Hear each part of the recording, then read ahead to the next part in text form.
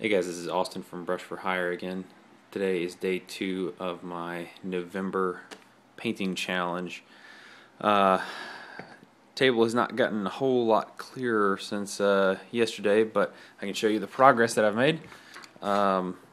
So I went ahead and dry brushed silver over all of the man-o-wars and jacks back there. But the major progress for today was finishing up this Legion solo that was part of a commission that I was working on, and it's all done now except for the basing.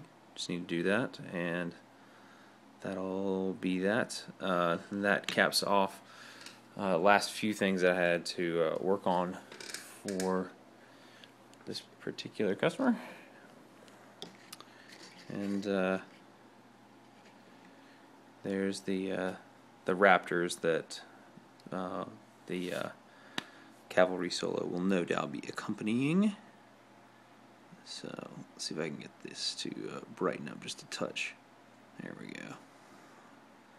Yeah. And went ahead and cut in most of the main colors on Thorn here, which is one of the remaining models from the Signar commission that I'm working on currently. So just got the blue shaded panels done, and all of the silver is cut in. I'll be going back with bronzy colors and some yellow for some of the Signuses. So aside from that, still got tons of stuff to do. So I'm probably going to call it a night because it is about 1:30 in the morning, and I'll try and get this video up before I hit the hay. Tomorrow, hopefully, I'll get some more progress done on this Signar commission, and if I put a big enough dent in it, I may go ahead and start working on some of the Khador stuff sooner rather than later. But yeah, I also actually got some of the stuff over here working on. This is the leader for the field mechanics. And I've just got some of the leather colors basically down on him right now. So he's a ways from being done, but I've got a lot of the major areas covered, and a few of the Gopper grunts over here have their boots and pants done. So yeah. And one other interesting thing. Reinhold, the Gobber speculator for mercenaries.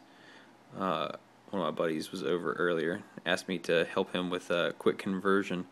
Got to smooth out some of these surfaces here, but he essentially wanted to make him look a little more formal and not so strange and gobbo-y. So we put a top hat on him and a monocle. And normally, like the other goblins, well, actually, no, that's not true. Oh wait, yeah, some of these do have.